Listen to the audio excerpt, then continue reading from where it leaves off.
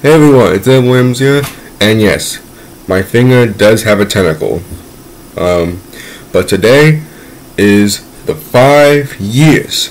It's been 5 years since Finding Dory came out, the sequel to not only my favorite Pixar movie, but my favorite cinematic movie of all times, Finding Nemo.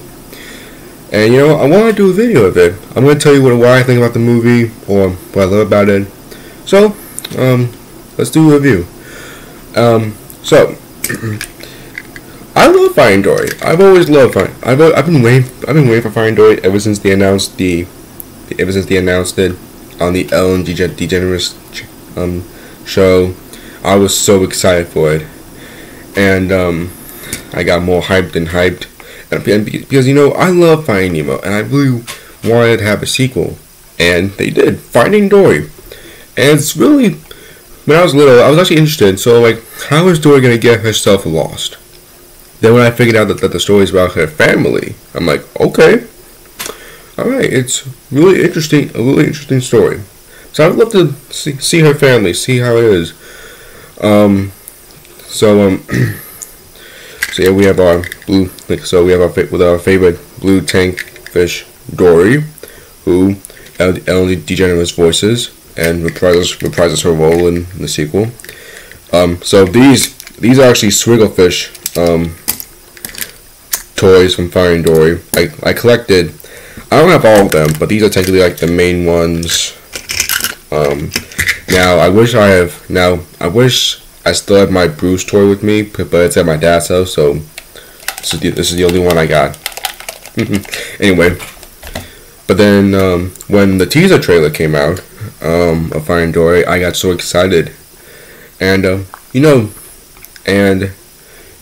I gotta say, I was so hyped for this movie, and then lots of posters were coming. Then the next trailers got me more and more excited, and we got some new characters. Let's do Hank the Septopus, because he only has 7 tentacles and he lost 1. Yes, Septopus. So and you know what? I have to say now, only one. And then we have a beluga whale, Bailey. Then a whale shark, Destiny. So hold on, let's put Hank and Bailey right here. When I heard that Hank and Bailey were going to be voiced by Ed O'Neill and Ty Burrell, I was really interested, because you know what? For those of you who don't know, I'm pretty sure we all know, Ed O'Neill and Ty Burrell were in this show called Modern Family. I've seen a couple of episodes of it, but then when I saw in D23 that they're gonna be voicing Finding Nemo characters, I'm like, oh wow, okay. So yeah, you know what?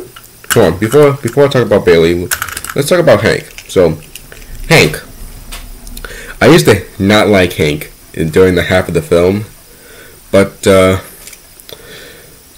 you know what? When Hank started to finally have a heart and instead of becoming all selfish and stuff and all grumpy, I mean, he's still grumpy, but he's not all selfish and stuff, I started to like him. So yeah, Hank is a really good new character. Bailey, Bailey is a funny. I wouldn't say he's a should I say he's a comedic character? I don't know. He's funny. He is a funny character. I don't know if they use him as a comic relief character. I have no idea. But anyway, he has echolocation. I like that about Bailey, or beluga whales having echolocation. And then Ty Burrell did a great job as Bailey, and I see Bailey's one of my favorite new characters in the Finding Nemo franchise. Alright. Then we have Dory's childhood friend, Destiny. Yes, the whale shark. Who was voiced by Caitlin Olsen, from Always Sunny in Philadelphia. But yeah, I really like Destiny.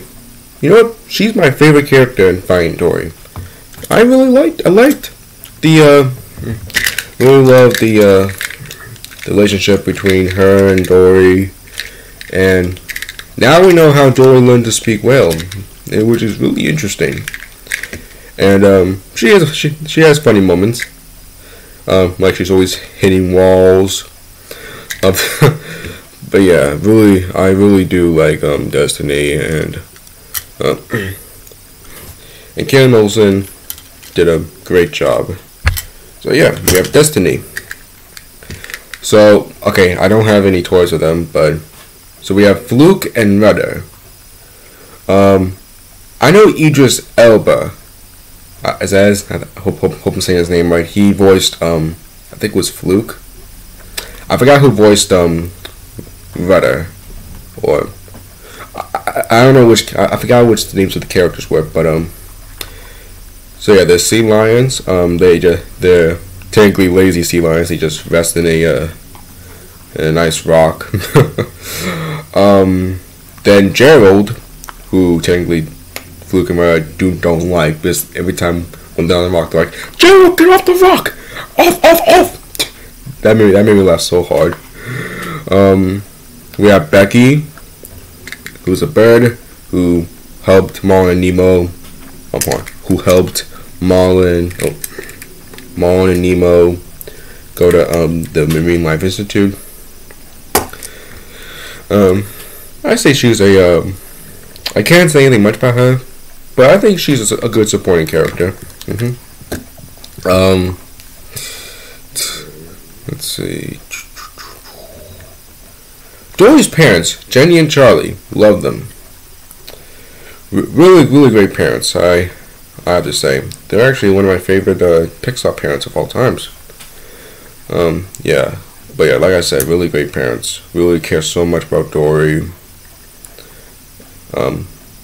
Like that's always a part about parents. They always care about their child. But you know what? Here's what's so interesting about Finding Dory. Now, even though it's not as good as Finding Nemo, and it's actually kind of a little more emotional than Finding Nemo.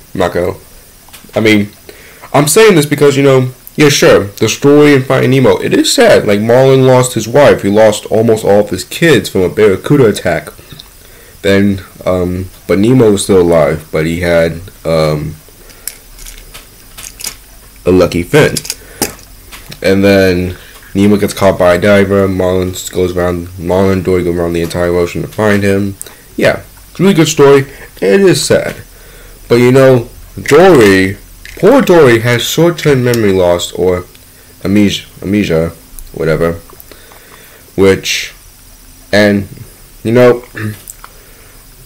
So think about it. She had short-term memory loss when she was little. She lost her parents when she was little. She searches around the entire ocean in her entire life, almost her entire life. And then as she was growing up, she started to forget about her parents. So that's pretty sad. Because it's kind of a little bit sad than in the Finding Nemo story.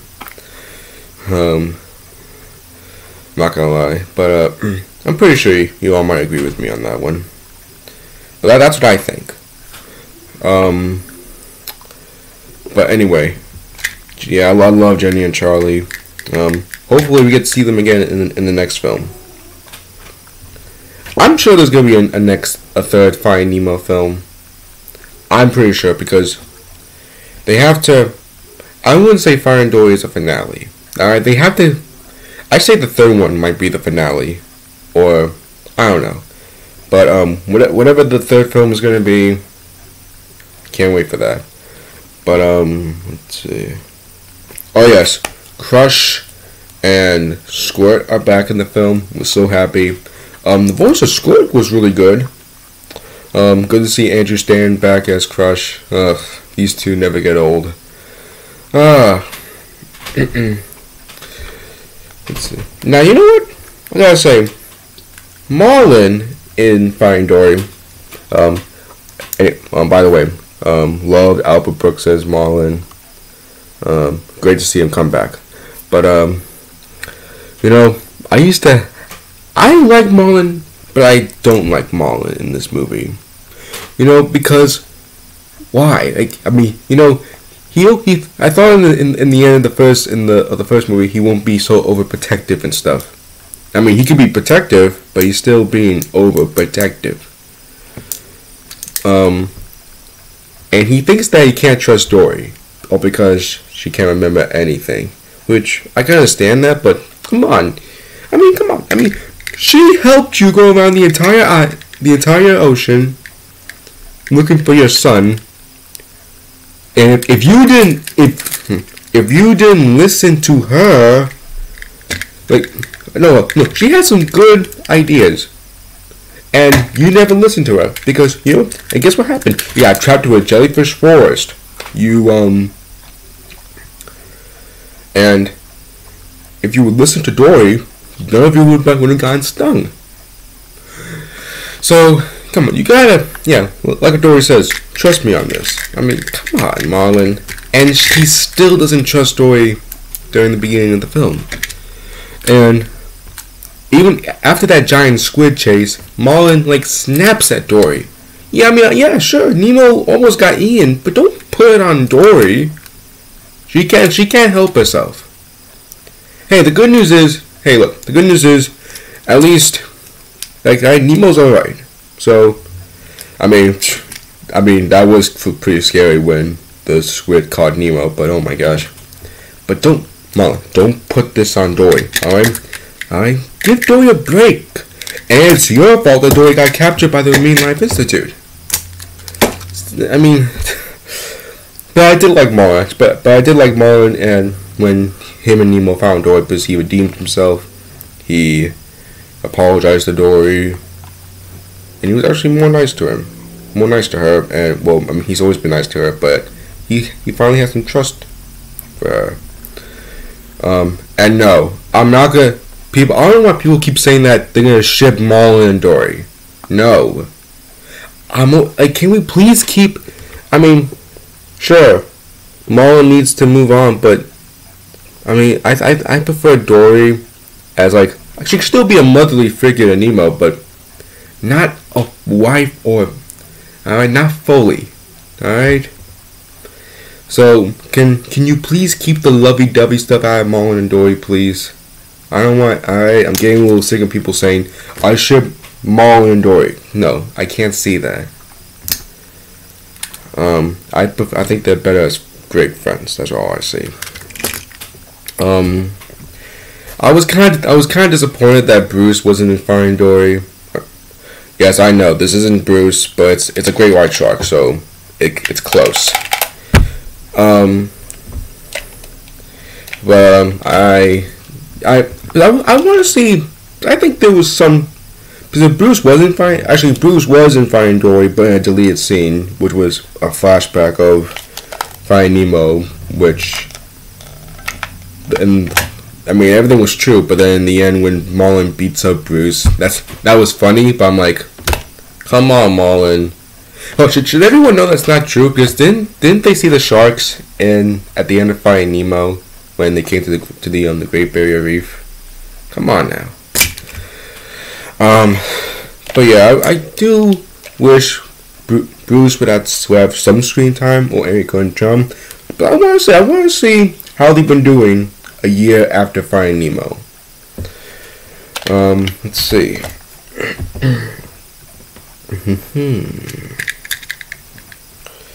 Oh yeah, Nemo. I love Nemo. I've always loved Nemo. And I forgot his name. Hayden something did a great job as Nemo. Not as good as Alexander Gould's, but still a great voice. So I say Hayden is the second best Nemo voice.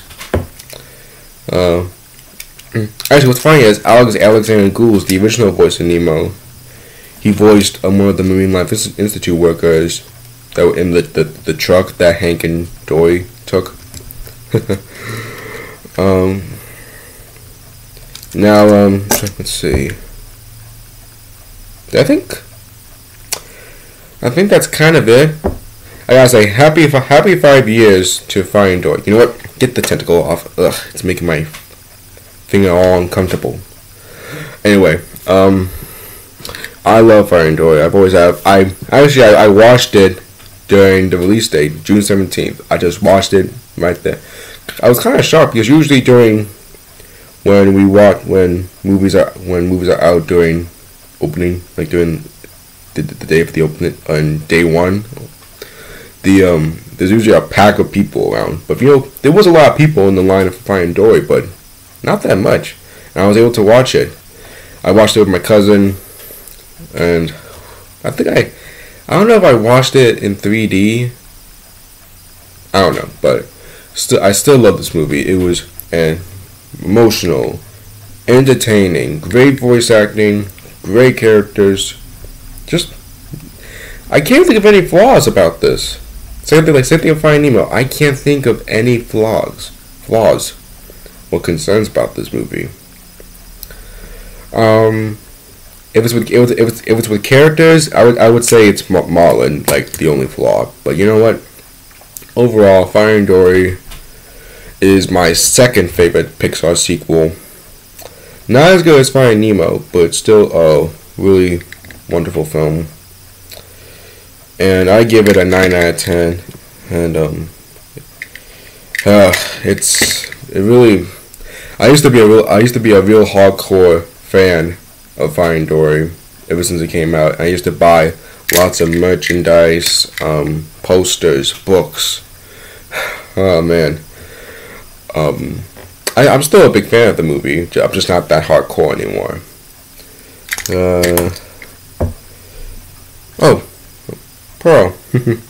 Anyway. But yeah, please, guys, tell me in the comments, what do you think of Finding Dory? Do you love it, or do you not like it? Alright? Give me your opinion about Finding Dory. And I've said it once and I'll say it again. Happy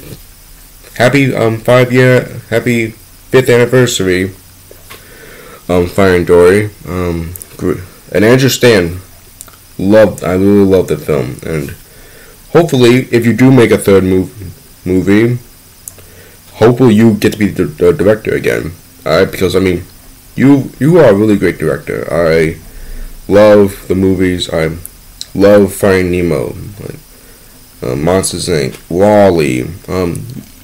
Yeah, you did work on Toy Story. Love those. And Finding Dory was a great sequel. Can't wait whenever there was a third movie. I really can't wait for that. But yeah. So yeah, that's it, everyone. This was my review on Finding Dory to celebrate the 5-year anniversary. And I hope you all have a great day and be really useful.